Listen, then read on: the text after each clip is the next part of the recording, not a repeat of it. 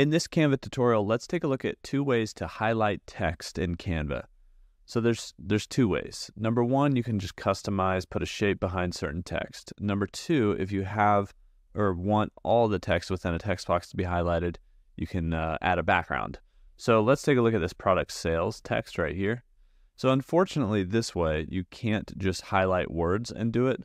But if you had a couple words that are on their own and you want to give them a background, you can select that text box or select the words and then go to Effects. And in Effects, we have Background. And so we can actually give this text a background.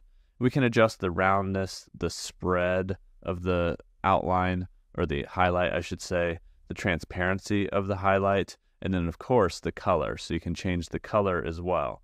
So this would highlight or give a background around all the text.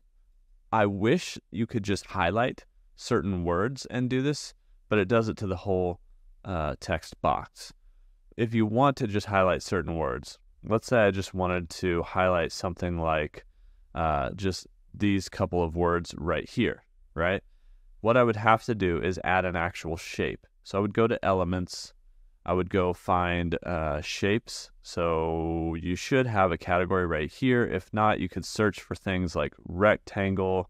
You could search for things like rounded rectangle even. And when you do that, you can find shapes. And if you go see all on the category, you have a lot of different options here. There is a rounded square option right here, which we could click and drag out. Now what we'll have to do with this guy is scale him down or size him down a lot and just kind of get him to fit this area of where we want to highlight. So we use all the handles in the corners. We can zoom in and out with Command and Control plus and minus. Or using the slider down here.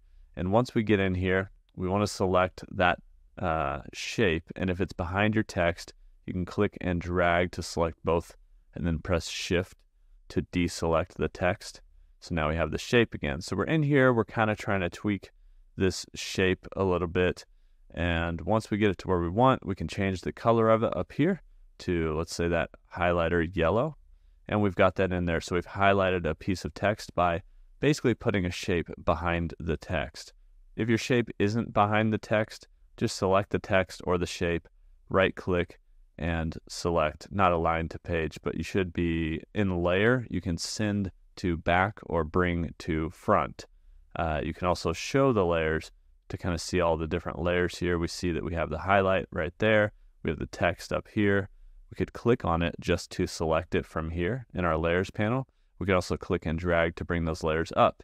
So now it's in front of the text, which of course doesn't work, but we can bring this below the text and it essentially highlights it.